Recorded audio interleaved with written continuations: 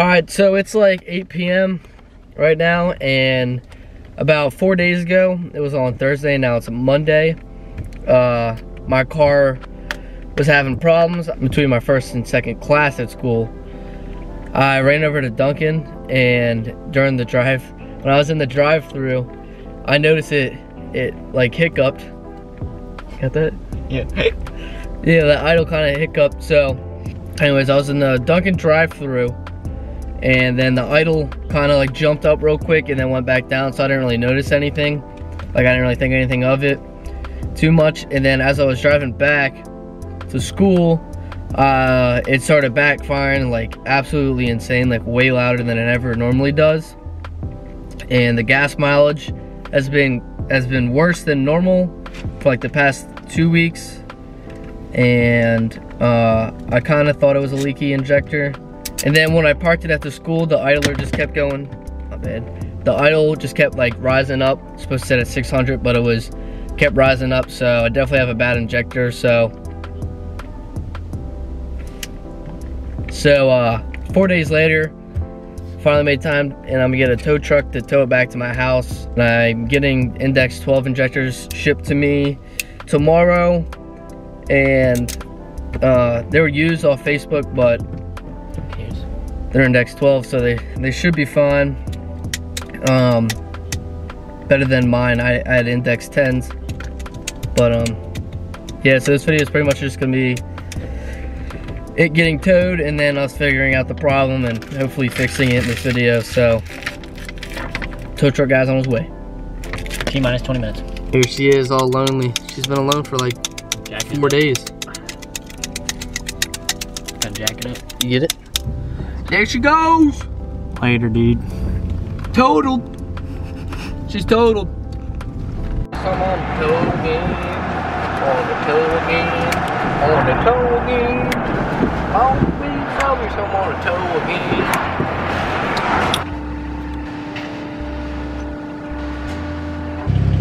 Alright, so we got the beam back home. When it first happened, you could definitely hear that the idle wasn't like, it wasn't idling right, like it was all off time. And you'll hear it hiccup every once in a while now. Like before, this was like, kept rising up, which was weird.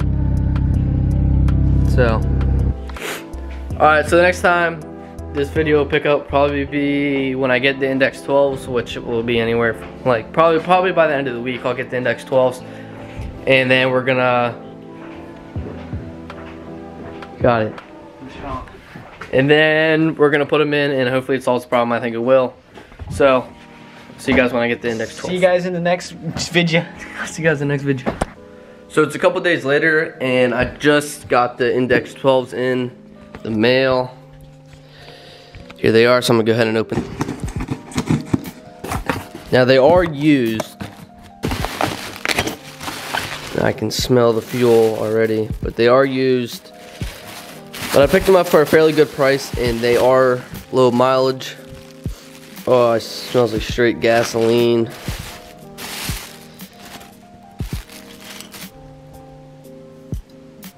There they are, Index 12s. It's hard to see right here because it's out of focus, but Index 12s. So unfortunately, I cannot install them right now because I have school and then work. You have to program them into the system, and I don't have the software to do that, but I know somebody that does, so I have to figure out whenever he's free so I can get him to program them into my car. But yeah, so I guess I'll just pick up this video whenever I'm installing them. Alright, so I already went ahead and put the new seals on 3 other of the injectors, but I still have to do on these ones. All I did was cut the old seals off with a razor blade, and then these are just like a plastic thing, and they got a special tool that you're supposed to buy to expand the plastic O-rings seal things, but it's like $60 or something. So I looked it up on YouTube because I'm a certified YouTube mechanic, you already know that. But literally you just use a socket and like a pen cap. I'll show you real quick. All you gotta do is take the seal, put it on the pen cap, because if you try to fit this over the injector like without expanding it at all, it will not fit because they're too small. So So pretty much all they do is when you put it into the bank, it expands. So pretty much all these seals do is when you put it in the bank, it'll expand. So it seals it properly. So you just want to put it in channel locks. So pretty much all you're doing is putting pressure down on the seal to expand it. You don't want to go too far, but you know, just a little bit, and then you will hold it there for a little bit. And then what I do is I flip the seal over because it'll form to like the pen cap. So this side will be wider than this side. So flip it, do the same thing, and then squeeze it on there, this over top. And then all I've been doing is using Scotch tape because I don't have any electrical tape, but all you want to do is wrap it really tight and then keep it on there until you're ready to put the injector into the bank. So pretty much all I'm doing is putting the seals on these and then taping it really tight until I have to go put it into the bank, and then obviously I'll remove the tape. So yeah.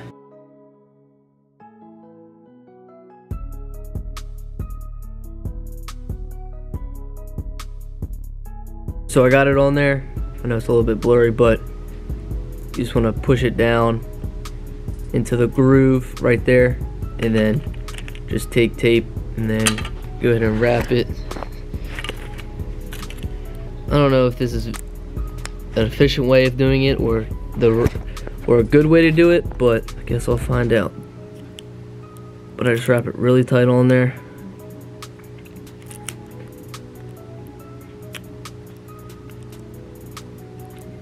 And then just make sure that the tape is tight on there. Yep, so that's all I've been doing. So I'm gonna go ahead and do that for the other two injectors.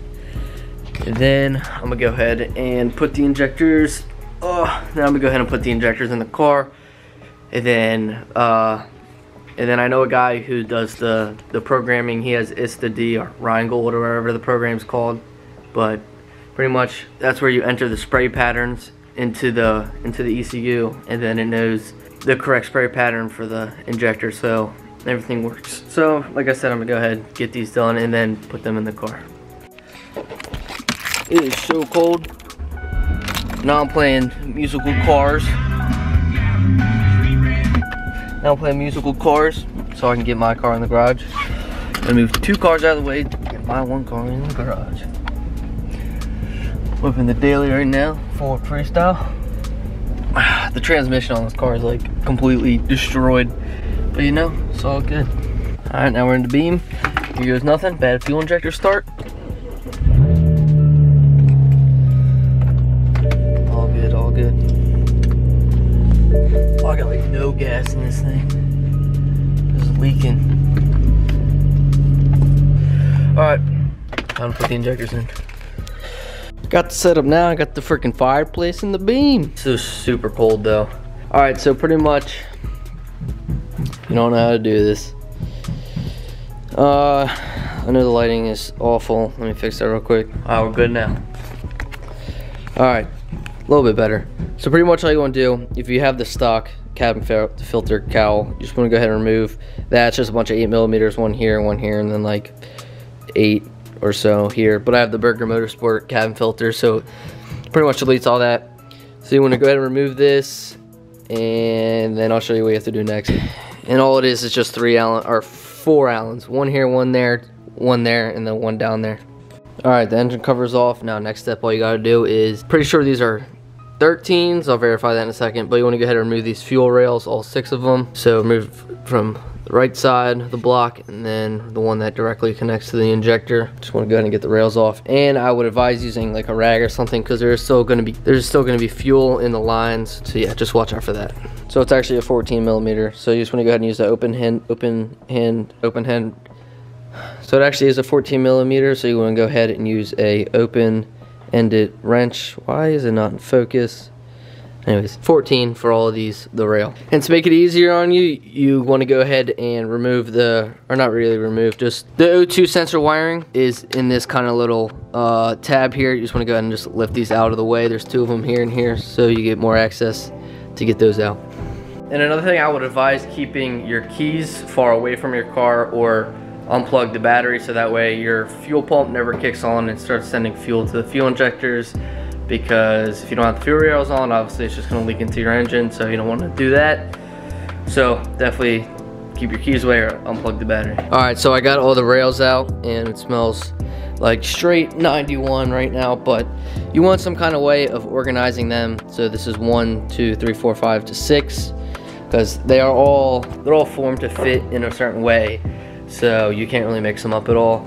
So next thing you want to go ahead and do is remove the clips that sit on the left side of the injector. So it's got like a little bracelet kind of thing. I don't know how any other way to explain it, but it's got a tab on the right side of it right here. Just want to go ahead and pry it out. And then once you get the little bracelet tab off, you just want to pull this out and it'll come out fairly easily.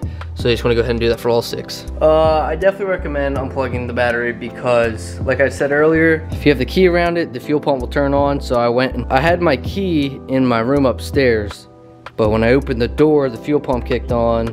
I'm dumb, I didn't even think about it, and they started spraying, which is great. Now there's gasoline all over my engine, but you know, I'm just gonna have to clean it and hope for the best. So I did go ahead and disconnect the battery, so should be good now.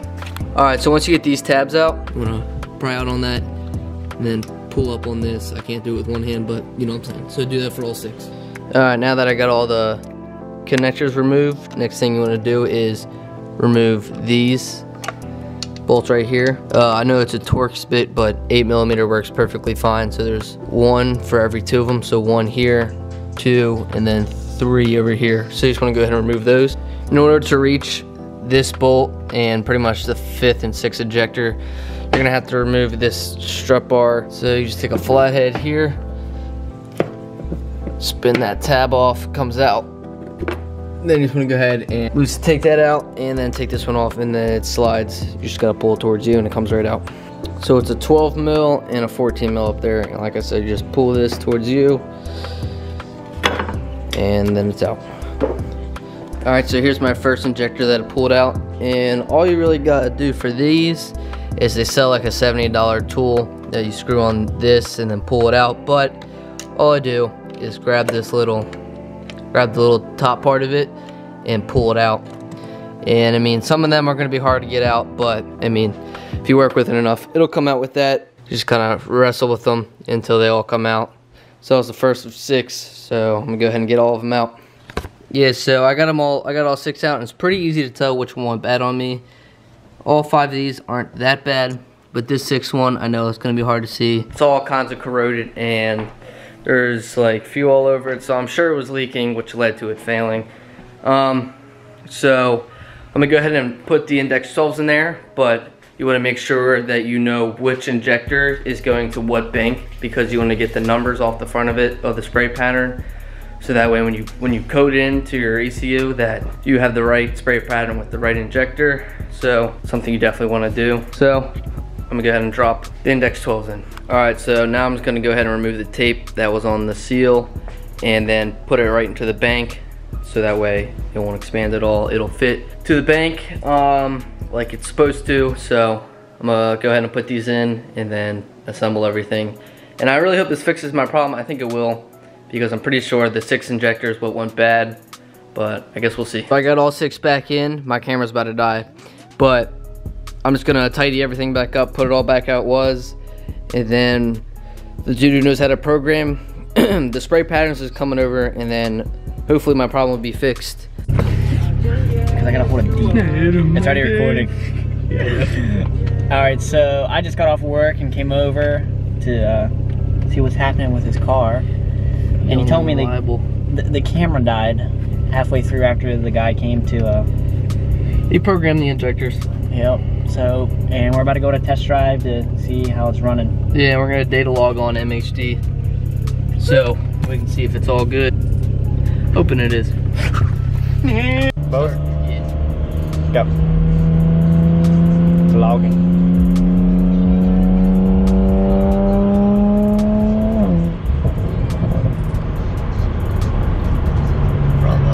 Brother, man. Well, I don't think I peaked till 4.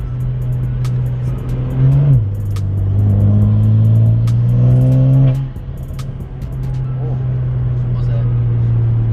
Oh, 11. And I had more, I just can't move. Move! Dude!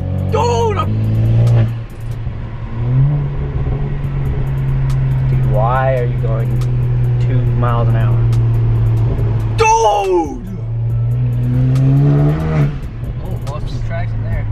Yep. Saw that? Yep. I didn't saw that. I felt that.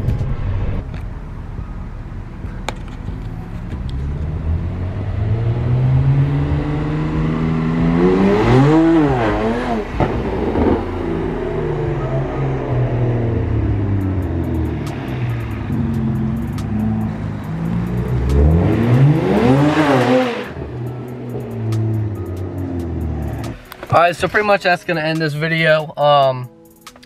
As far as now, it's running fine. I have to check the logs. I did one pull while logging it on MHD. So hopefully it's all good to go now. If it's not, then I'll upload another video. Part 2. Part 2 of why not to buy an N54. But yeah, so the Index 12s hopefully fix the problem. It's really easy to do. Next move is coilovers. Black Friday. Black Friday coilovers. Friday black coilovers. Over coils. Black Friday. Black Sunday. No. Alright, that's the end of the video. Whoop.